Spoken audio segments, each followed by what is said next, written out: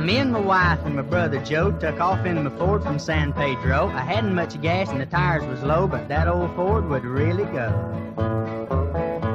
It was somewhere along about the middle of the night. We was ripping along like people might, when a Mercury behind began to blink his lights. He honked his horn and he blew out of sight.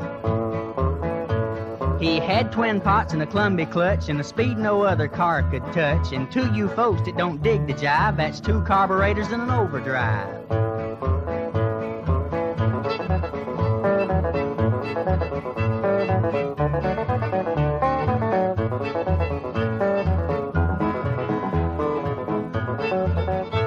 We made grease spots out of many good town and left the cop running round and round. They wouldn't chase, they'd run and hide, and me and that Mercury stayed side by side.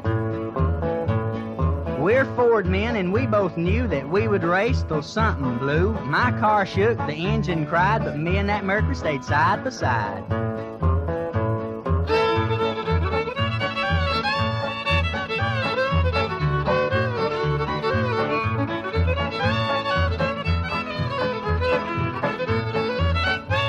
My brother paled and said he was sick, and he looked to me like a nervous wreck. But why should I worry? What the heck? Me and that Mercury was neck to neck.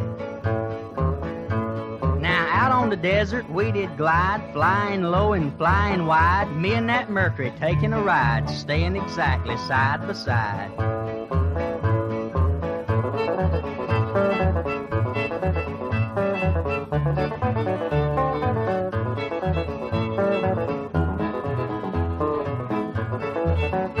I looked in the mirror, saw something coming. I thought it was a plane by the way it was a-humming. It's humming along at a terrible pace, and I knew right then it was the end of the race. When it pulled by, I turned the other way, but the guy in the Mercury had nothing to say, for passing us up as we went our way was a kid in a hopped-up Model A.